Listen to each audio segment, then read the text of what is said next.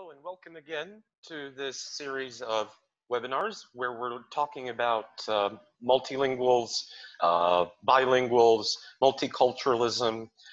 Today's episode, we're going to go in a bit deeper because we're going to try to understand all the digital changes that have been affecting us, that we've been forced to go through with the pandemic, how that can affect the multi-channeling and how that can affect people retaining the ability to learn these languages. However, I would like to start with one element. I would like to play a short video, which will actually fall into the grand scheme of things that we've already talked about, but we'll try to explain more in depth of how bilingual brains, which are capable of switching between codes, not only gives the people the ability to further their abilities in life, but the way that it also allows them to be much more creative and within the confines of the technological world, which we are now upon. It'll show you a practical approach into how many of these elements could fall into place and actually, again, move these people forward. After that, we'll have, of course, a presentation, and I'll go into detail of all the very things that we'll be talking about. We'll be talking about things such as 21st century skills, project-based learning, localization, artificial neural networks, AI, CMS, and LMS. And then I'm going to try to answer some of the questions that have been sent to me over the last period, over the last month, concerning how to go forward, how to continue with the traditional model of education and go into the online form. So in other words, how do we play with languages, but how do we play with them using online tools and technology? But first off, as promised, I would like to play this short video about why multilinguals are equally important in the entire whole thing. So the benefits of a bilingual brain. Please enjoy.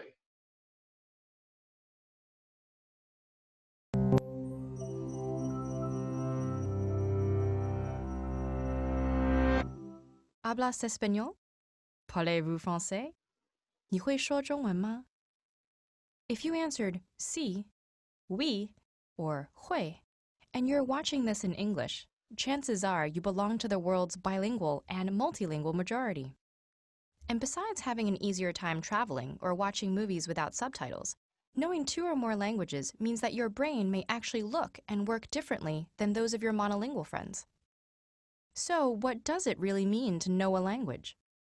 Language ability is typically measured in 2 active parts, speaking and writing, and 2 passive parts, listening and reading.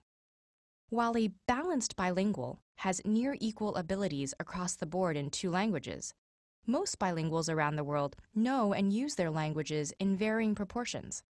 And depending on their situation and how they acquired each language, they can be classified into 3 general types.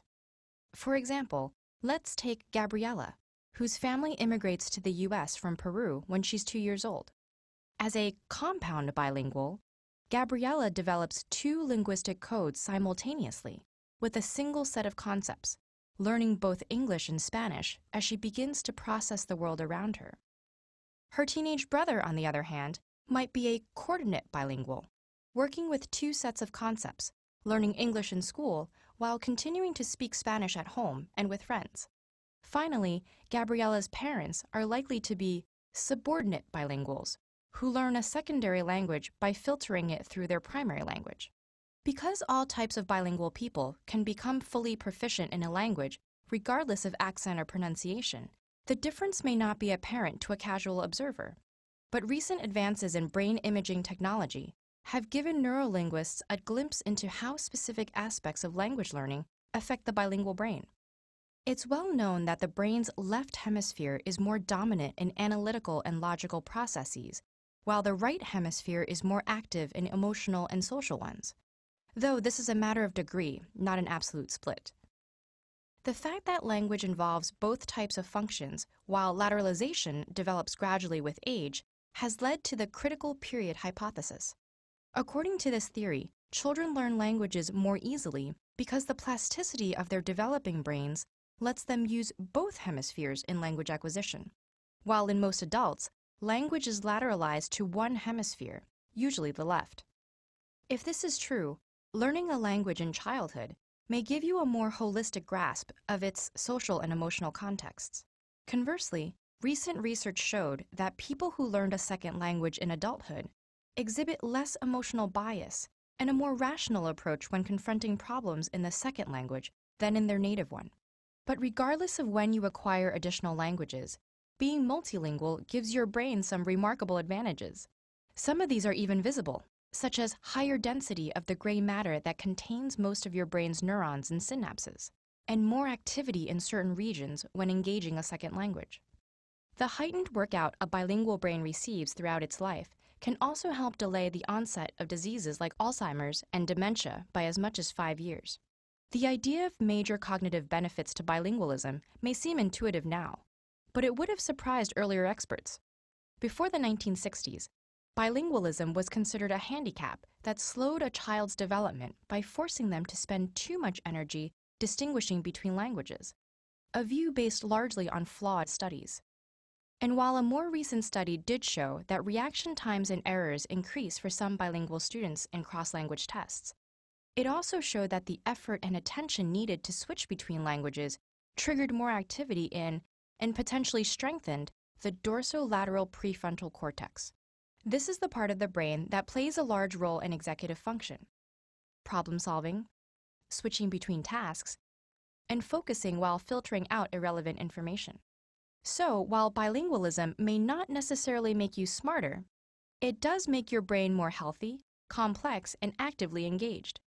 And even if you didn't have the good fortune of learning a second language as a child, it's never too late to do yourself a favor and make the linguistic leap from hello to hola, bonjour, or ni haos, because when it comes to our brains, a little exercise can go a long way.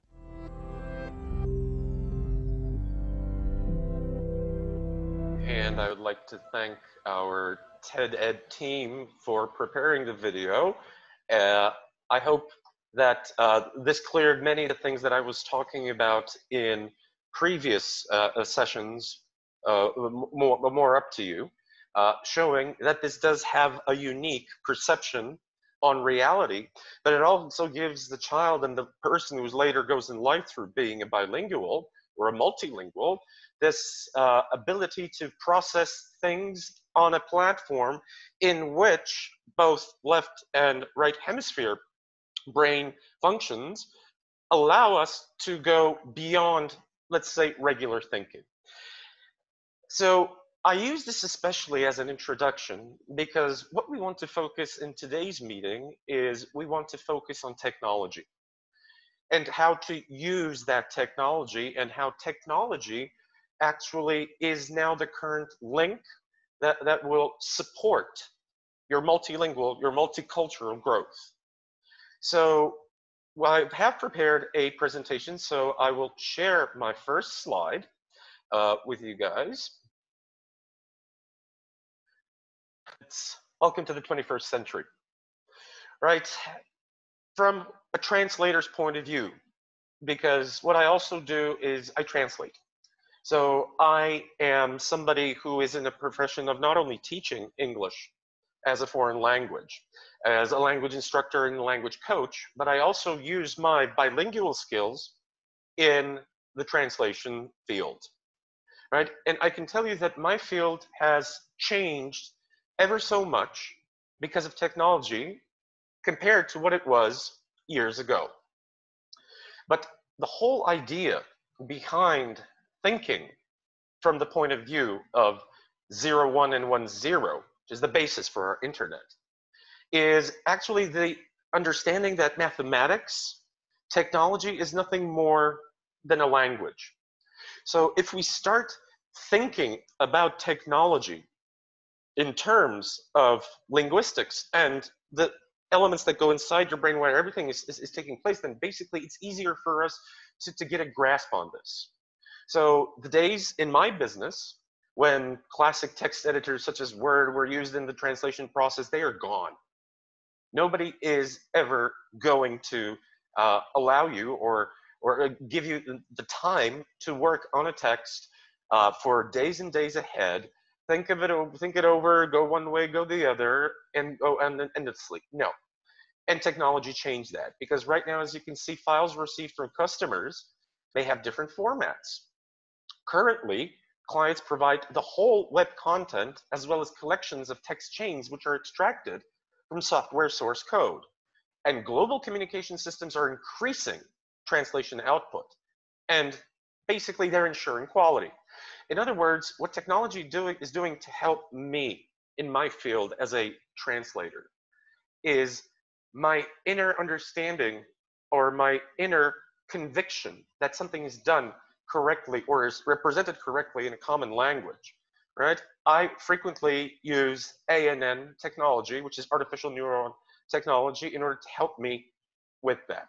But in order to understand this completely, we need to get to know what I call the know-how, right? And in using technology in language teaching, in translation, or in any other form of language-based work or linguistic-based work, we have to look at 4 basic elements.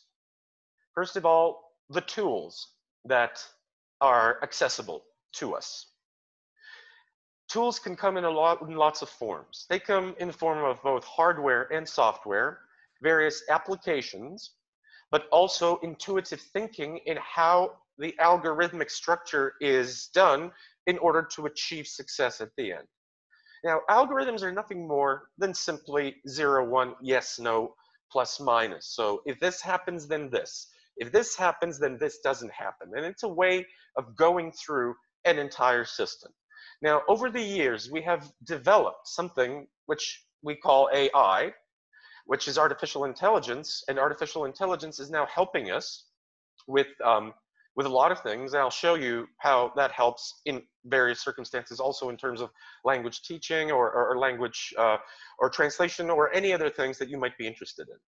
The use of CMSs, which are the content management systems, which were then the base for the creation of something which we call the learning management system, which is the LMS. So many prominent features of such technology, such as Blackboard, which is used for online teaching, is based on the whole CMS content. But technology goes beyond that. Technology also allows people with disabilities to finally find their way into society and to become successful. Now, I don't know if you've ever heard about a guy called Christopher Hills. You probably haven't. You might put it on Google, you might try to find something, but this is an extraordinary person who has done a remarkable leap in his life thanks to technology. So as a second inspirational video, I would also like to share this one so that everybody can feel inspired.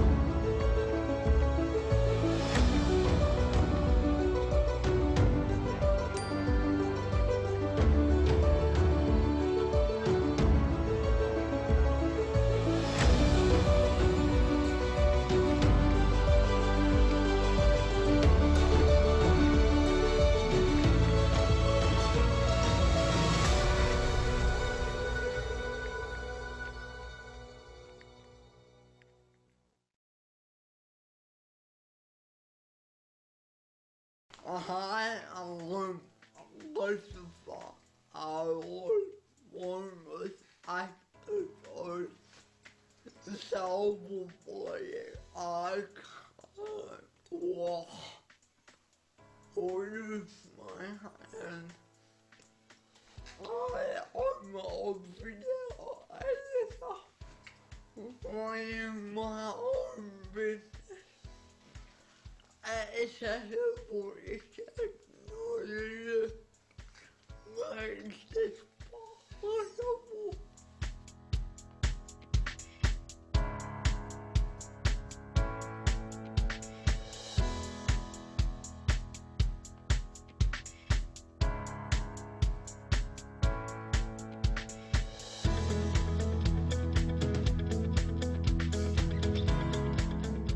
I am mobile, I am no way disability. The homeless. What I use how the technology is going to meaning to life. Disobedience.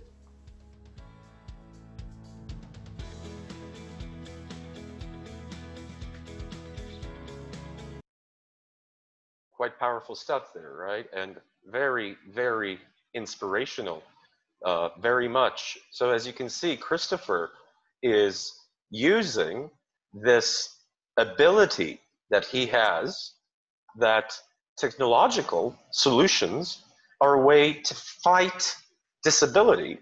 They allow one to go further beyond what was ever imagined and arrive at a situation where, from somebody who 10 or 15 years ago would have been stuck at home, he now runs his successful company, his own business. He's happy with his life. But how did this happen? Is it magic? No, it isn't. It's the fact that he can't use his hands, but he can use his eyes and he can use his head. So technology and accessibility features on your phone are also there, although you never knew they were there. So as you can see, many of the things that we do in everyday life have been transformed already into 21st century elements. So artificial intelligence, CMS, LMS, and making it accessible allows these creative young people to create new solutions to problems that like human beings have been having for centuries, but it's their creativity. Now, why do I link this with the first video? Might be a good question there. Because if you remember, it was said that when the child learns the two languages simultaneously, its creativity rises, right? And look at these young kids we have now, because COVID pushed us all to the limit, right? We had to stop doing things that we were doing normally, and we have to go online and try to do new things online. But what happened? It's the younger people, the younger generation, as we call them, the digital natives, those who grow up simultaneously using a language. So let's call technology a language. So when we're talking about multilingual families, then this ability, this skill, or this secret language that we call technology is an extremely, extremely important element. And making use of that is what we have to deal with today. So what is a CMS? A CMS is a content management system. So in other words, it is most of the websites that you are visiting every day are CMSs. They're something that were not written from the get-go, so not an HTTP, but they were basically, it's almost like a ready piece of material that you go online and you use it and you build with it, and it actually becomes something functional. And this is connected with something that is called localization, which is the second phase of a larger process of product translation. And here, we're not using translation for linguistic terms, but more cultural adaptation. Therefore, bilinguals, multilinguals, and so in this case, if you're bilingual and you're literate in technology, you become a multilingual in a sense. So just carry with my thought over here. And these are the people who are responsible for localization. And what that is, I'll tell you in a minute. But first, let me give you the example of again, in my branch, in translation, which is obviously working with languages. Now, for many years, translators were using traditional dictionaries, their own abilities, etc. But then over time, we had something which was then created and called machine translation. Machine translation at the very beginning was very slow. It didn't work. You had those funny, fuzzy translations where you could make, you can go laugh, and they made no sense. But they were initially created to support us. They were called CATs, or CATs in short, computer assisted translation, which is based on corpus technology and translation memory. Translation memory meant that anytime you translate any group of phrases together, it's automatically stored in the translation memory, so that next time when you're translating something very similar, the computer just basically, the application gives you the solution. Well, is this what you're looking for? And it cuts down the time significantly.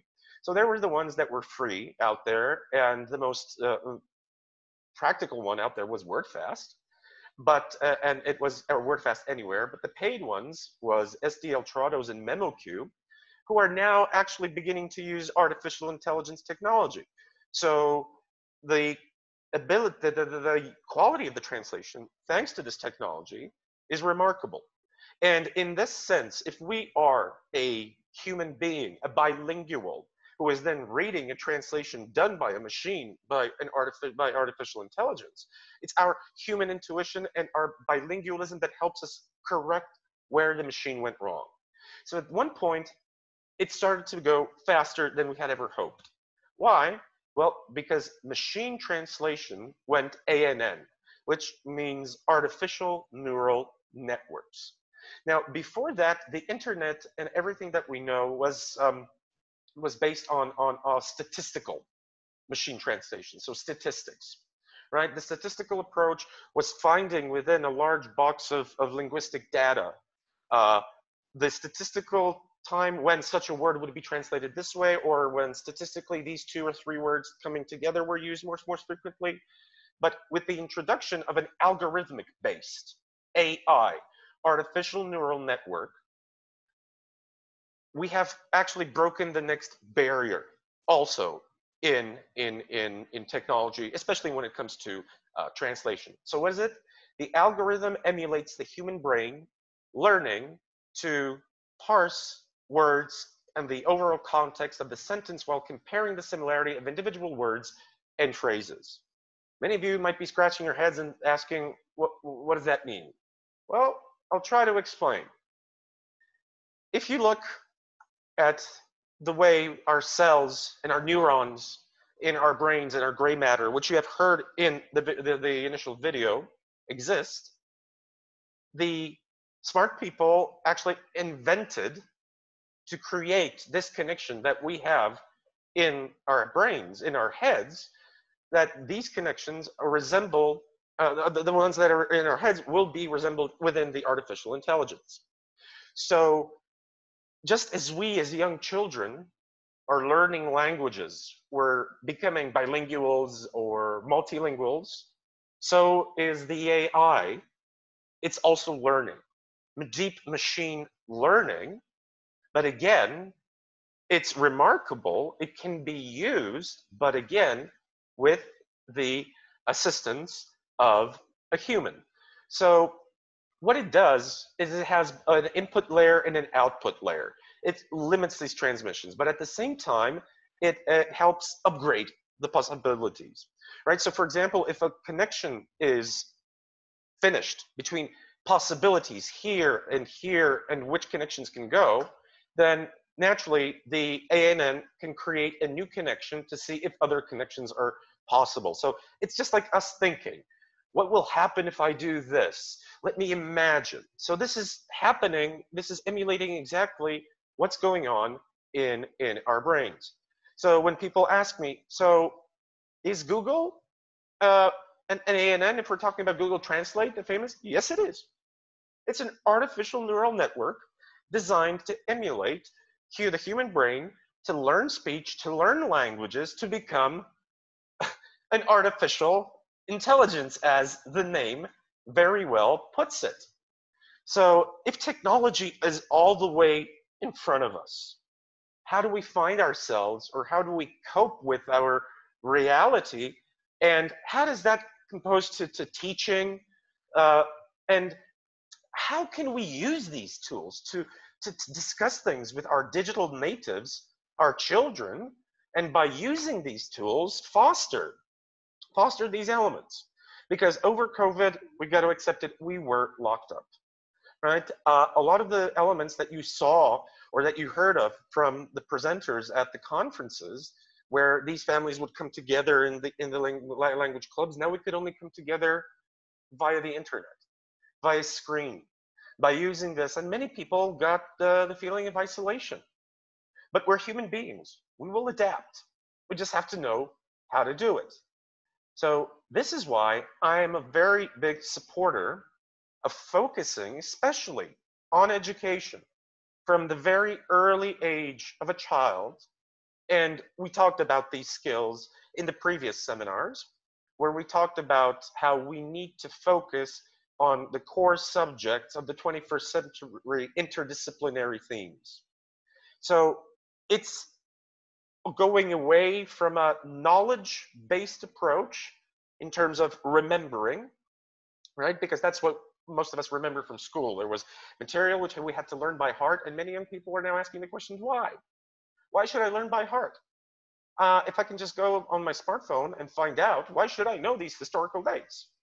To a certain extent, you have to know your history, of course, but I agree that it is more competence-based approach learning, right? Your skills-based or competency-based approach learning that outweighs a lot of the elements that have been present in contemporary education. So just like here, having fun with languages. In order to speak a language, right, in order to acquire it, in order to be proficient in it, you need to use it. I always tell my son that when you're learning new words, don't try to, learn and find the translation. Just try to make a sentence out of in which you have the meaning of the word, and then put it in. I'll give you an example. Expeditiously, an adjective. Do something expeditiously. What does that mean? Well, it means to be efficient and speedy. So I would then use this in a context saying computer technology is making life expeditiously better than it was years ago. So this 21st century skills approach integrates the use of supportive technologies, inquiry and problem-based approaches, and higher order thinking skills. So already, as the added bonus, if you are a bilingual, if you are a multicultural person, if you are computer savvy or technology savvy, then your next step of education and developing has to be this problem skills approach, which will, as you see here, higher order thinking skills.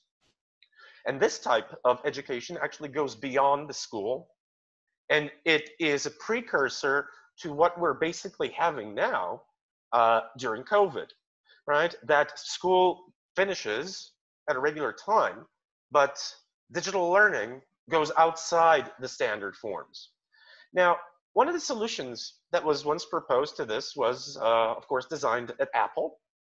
And Apple designed a learning methodology for the 21st century, which is called the challenge-based learning design.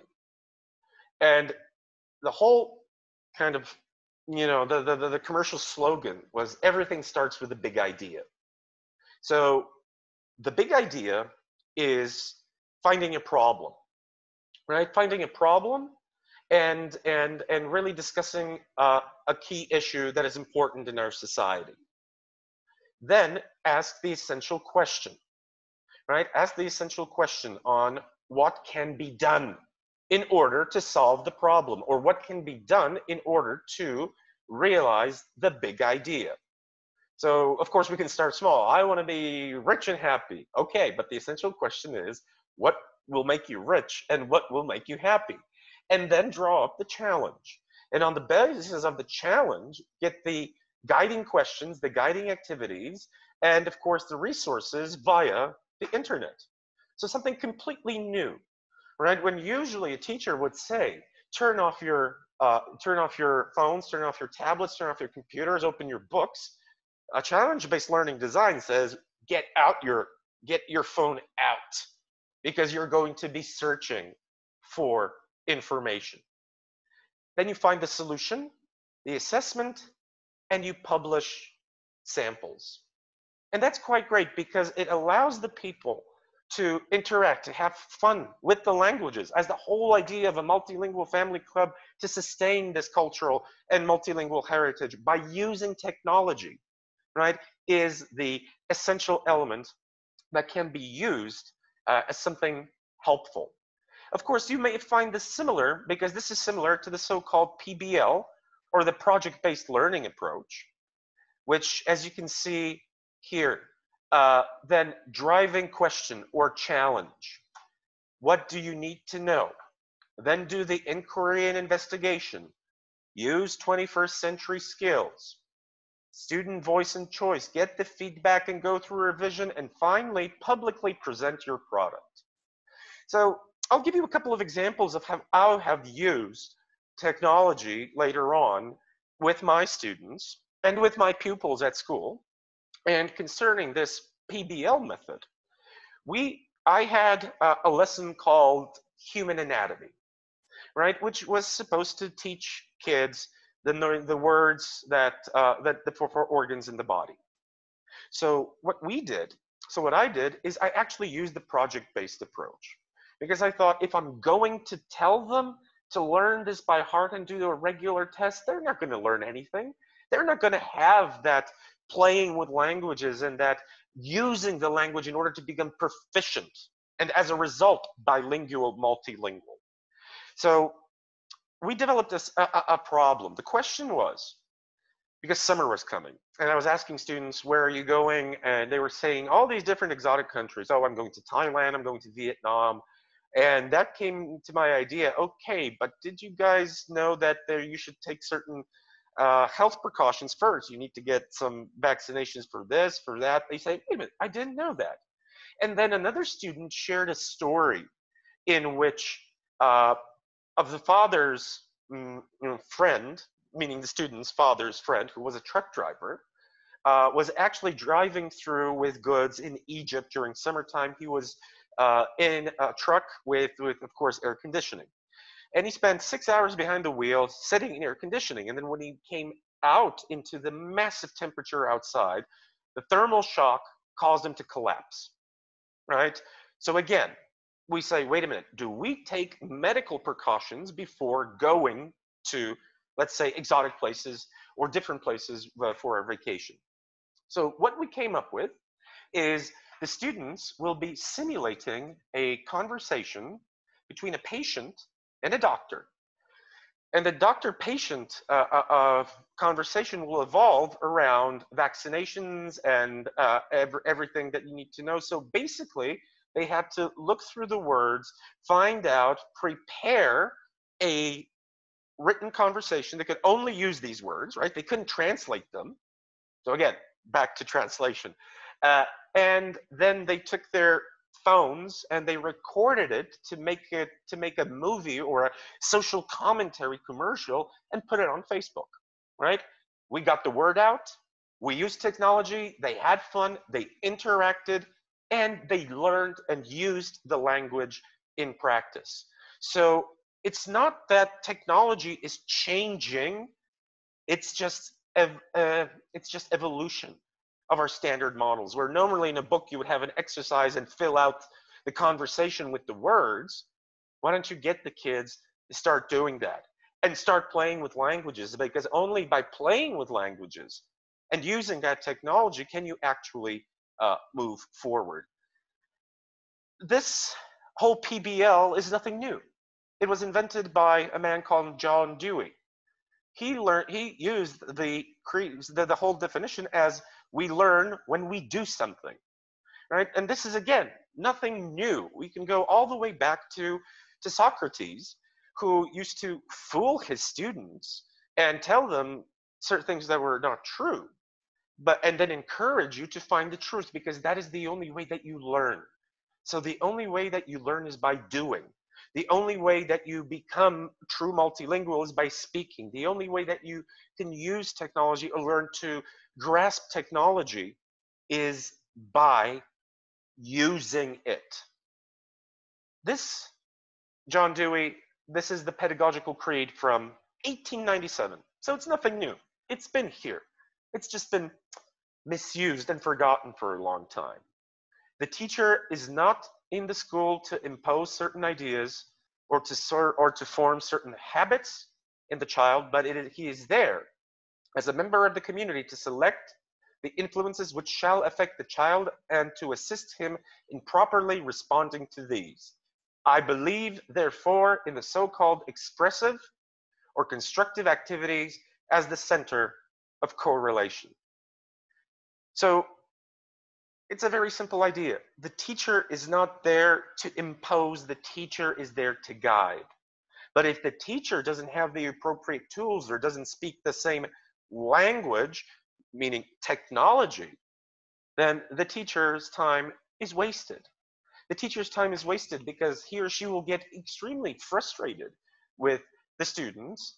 So try to speak their language, try to use the technology, and then start doing it, right, their way. That's why, as you can see, studies state that research has demonstrated that students in project-based learning classrooms get higher scores than students in traditional classrooms. So I'll give you another idea how to play with the language and how I worked with my students. This is called Nauka Terminologii Lotniczej z PBL, which is learning term aviation technology with project-based learning. I used CMSs. In other words, the fundamental background was, okay, learn the vocabulary, but learn it by doing, and use technology to get there. Okay, so airplanes, aviation, flying, so many different elements there. So the whole project was, imagine that we have a fictional airline, we called it Cobel or Cobair, who comes to you and says, we're entering the market and we ask you to give us a design of our web page. The students would then look at me and say, wait a minute, but that's web design, we're not that, we're learning English. And I said, no, you can do this. You can do this, and I introduced them to how these how these CMSs work. There are a bunch of them out there. You start from the most popular WordPress to one that I frequently like doing, like Jim do. And so my students would then use this in order to prepare their website. And again, they communicated only in English while doing so. And the end product, which hopefully the internet will allow me in a moment, I'll just leave the screen for a moment in order to speed up the whole process. And hopefully, when the website is on, you can see how well these elements have been done. So it's opening now. I'll just please be okay. I can come back to you and share the screen. So here we go. Cobair Aviation, flying made easy. So they simply used their skills in order to learn something about aviation, find words, and as you can see, we have a very nice background because they in place a video, a flight. It's getting longer. It takes longer to buffer, in this screening. Oh, but you can see it right now, right? And the whole point the students had was they wanted this computer screen with this screen, which you see right here, which is the computer in the cockpit.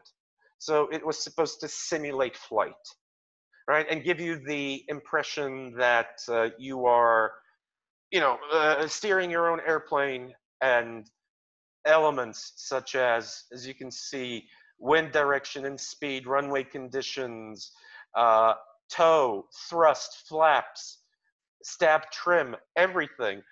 Very complicated words, very complicated vocabulary, but now they know how planes fly. They can use this, and they found this extremely interesting as the process of creation. So it was just using a simple tool, and it was just using a simple tool, and but the results were extremely well, beyond my expectations at that point. So coming back to, so this is how you can use your own creativity and use the problem-based teaching approach, and having people, allowing them to have fun with learning. If I'll keep saying this because this was our project motto all the time: have fun with languages. Let's play with languages. And this is a modern way of playing with children that will now have already become bilingual by fostering and have grown. And you'd be surprised at how many of them will actually appreciate this. Here is another example. This is Praca Studentów San. So this is from my students. We took a very old website and, well, we wanted to turn it into something modern. And again, translating it, and by using all these new types of tools. And to give you other examples, to give you what so this, ladies and gentlemen, has turned into, for example, this, right? And again, creativity. Here, Pomorska, bed and breakfast. Obviously, this was done in 30 minutes, and this website, well, outdated. So again, that's another thing.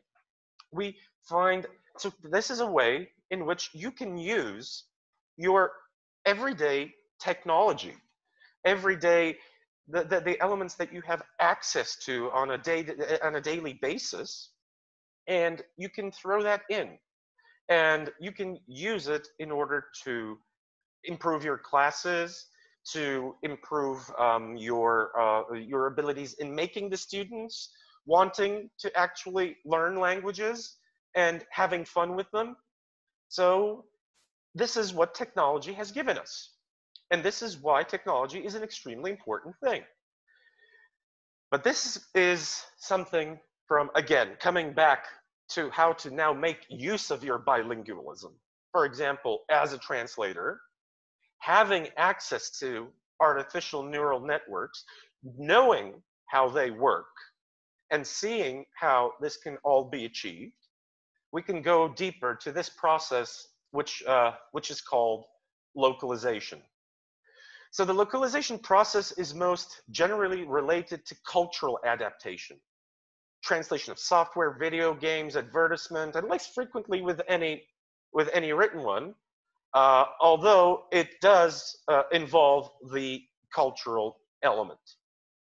You've probably never heard the term what localization is, but because it actually comes from marketing. But because the entire world has become so digitized, because we have gone quite higher on the evolutionary ladder, connected with using technology and using that for our purposes, then localization is most generally related to cultural adaptation, right? Excuse me, that's a double slide, to cultural adaptation. And it is opposed to something which is called internationalization. So localization is making something fit the target locale. In other words, stripping of any international elements, as internationalization is the process of generalizing a product so that it can handle multiple languages and cultural conventions without the need for redesign. Internationalization takes place at the level of program design and document development. So for example, if we have a TV which operates on the American market, actually the voltage is 110, but in Europe it's 220. So obviously, from a technical point of view, if you want to internationalize that, you have to take out all the components that are 110 and put in 220, because if you leave 110, it's not going to work. Right? To give you examples of how this is done in video games and how people, how multilinguals, how multicultural people understand things. Many of you might remember a video game which is called The Settlers. The Settlers was basically, you know, building your own empire, and you would click on your little pieces on your moving around from one place to another. And for example, then you would click on a cow, and the small settler would then approach the cow, and it would change into a big steak. He would bring back food. You would click on another one, he would go build, go cut the woods, etc. So from a multicultural point of view, not a translator, but a localizer will then say, wait a minute, that's not going to work. For example, in Hindu culture. So if we're localizing the game or to India, for example, then we're obviously going to have to change the digital component of the cow into, say, a chicken or something else, which will again not involve the presence of a cow and it being slaughtered and eaten by the settlers.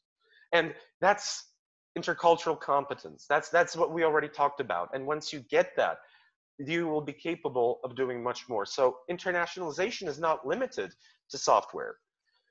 Online help, documentation, and websites in particular also need to be internationalized. It is something that in the academic field, Lommel and Ray said that it's enabling a product at a technical level for localization. So the initial stage is to strip it of everything that might be specific to the culture from which it comes from. And then we have to reinsert these elements. That's why we have linguistic localization, for example, when we replace words that are not understood or will not be understood. This happens frequently in dubbing, where we have to sync our lips, where we have to have the dialogue with the lip sync and sometimes even changing that. So when we arrive at the process of localization, it involves taking a product and making it linguistically and culturally appropriate to the target locale, where basically the whole element will be used and sold. So by definition, this is called the management of multilinguality across the global information flow, right? So multilinguals manage these elements within digital products.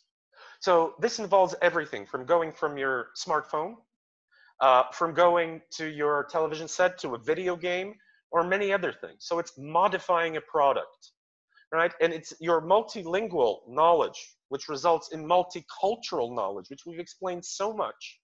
And this is an example of where you can put that together. And so locale is defined as a set of parameters used to identify the user's language and preferences. So just like with these websites, which you saw before that I did with my students, most of them had localization techniques to use there, because we found elements that were either untranslatable or there were elements which were completely useless would be useless or misunderstood in the target culture, and we had to take them out. So to give you another example of how this can work, as a very simple, when I worked at the University of Łódź, I was once asked to do language correction for their webpage. And I did. When I came to the section which would be university admission, I would say, okay, you see this element which says that your matura needs to be above or have certain percentage, you know, matura in Poland. People coming from abroad, they don't know what that is. Therefore, these applications, this is not important for their application, right? Because the page was just directly translated from the Polish version. It was completely not localized. In other words, it didn't take into account the international context of everything, right? So when the international context is out, then that's when we come to localizing a product. So students who come into our universities, they don't, in Poland, from abroad, they don't need their maturas. So obviously, and if you go through web pages, you'll see that many things are taken out.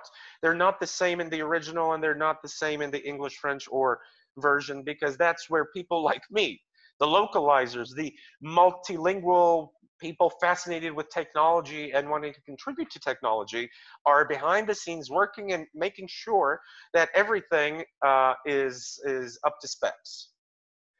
So what do these people do? What do multilingual, multicultural localizers do? Well, the workload is project management. It involves the translation and engineering of software.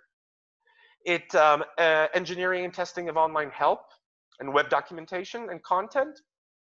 DTP, so desktop publishing. Translation and assembling of multimedia, or even computer-based training components.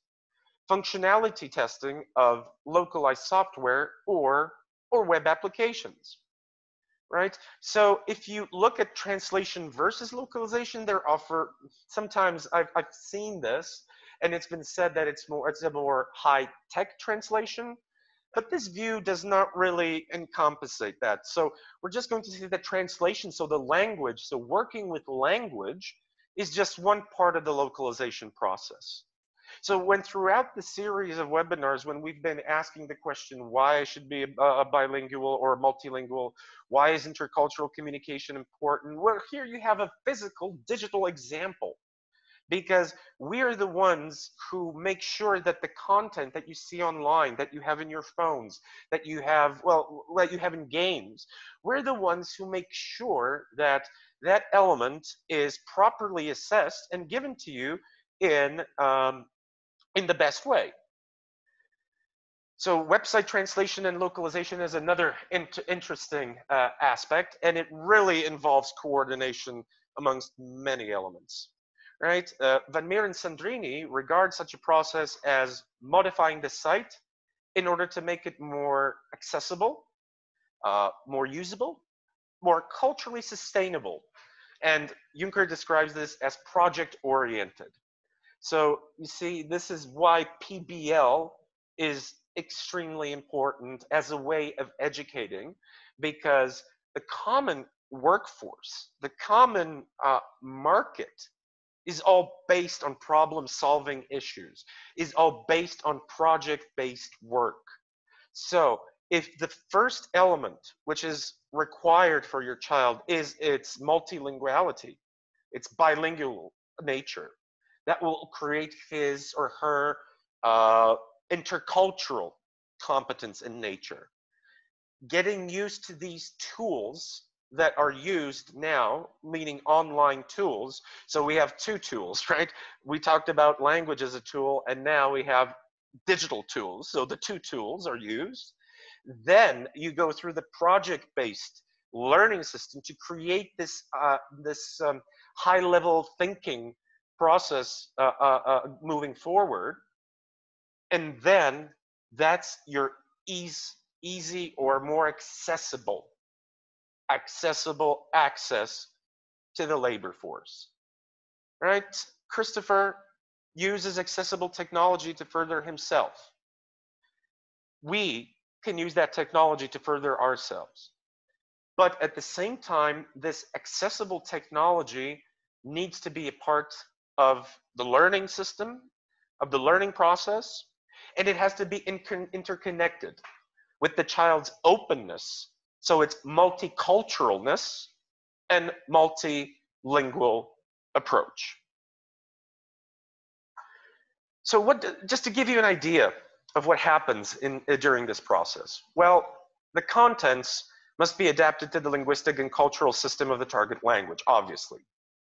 The graphical components must also undergo any necessary transformations. To give you an example, one of my students noticed that when localizing a website for a hotel, he looked at, well, it wasn't a hotel like a 3-star hotel, it was like a 2-star hotel, a local hotel.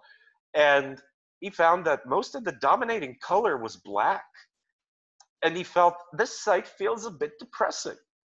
that background has got to change because, again, that's another subconscious element. Now, in this sense, right, even that, the graphical component, we're saying, oh, maybe this is too graphic for a European market, or maybe this is maybe inappropriate to show. That's all there. The page formatting must be taken into account, scripting components, so that's when, of course, some of the IT guys come in order to do something, which again, in a diagram, is called the global pyramid capstone. So you have various solutions when working within multicultural and multilingual within the digital frame. One thing can be controlled authoring. So in other words, we contact such a customer and then see if he can help us change his original content so that we can apply it, that it would be betterly understood by the target culture, right? Then we have the globalized pyramid capstone, which we internationalize, so we take everything away, and then we localize. So decide, enable, and adapt. So it's all a process of adaptation, or obviously finding some process of optimizing the elements. So, and marketing issues also need to be taken into account. So in other words, the linguistic choice, and that's where your multilingualism comes into play. This is the place where you, as a native speaker of one or two or three languages, will understand what's going to sound good in one language and what isn't. And as opposed to a regular translator, so as somebody who has learned a language, as opposed to acquired the language and its culture, then basically you're going to have that ability where you can fix and make it sound good, right? So I always tell my students, don't translate it, make it sound English, make it sound native, so that when I read it, I don't see automatically that this is a translation. So text must be adapted to domestic marketing strategies. What works in this culture and what won't work in this culture. Text must be adapted to domestic communication standards, etc. So this would allow us to change the product in order to achieve the required effect. So as you can see, technology and multilingualism and multiculturalism can go in different forms. We already know that people who are bilingual understand more, are capable of thinking on different levels. If we add to these successful tools, these successful skills, the ability to use contemporary digital tools, then we're not only, again, investing in our child's future, but we're giving them a smoother ride through the ever-changing reality.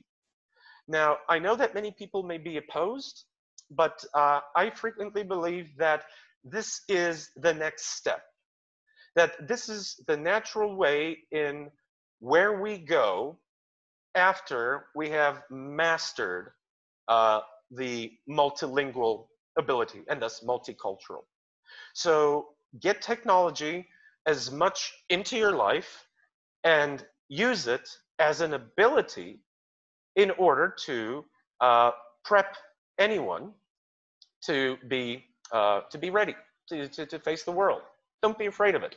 COVID has already shown us that we're going to have to use this far more often than we can. And with examples such as Christopher, because I love giving the example of Christopher, he uses this to his advantage, and in this sense, we all can too.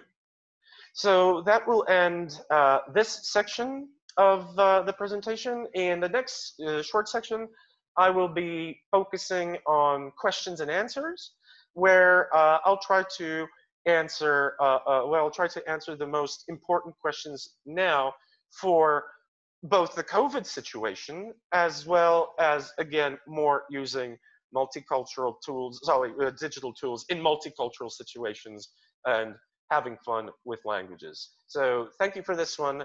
I hope to see you in the next.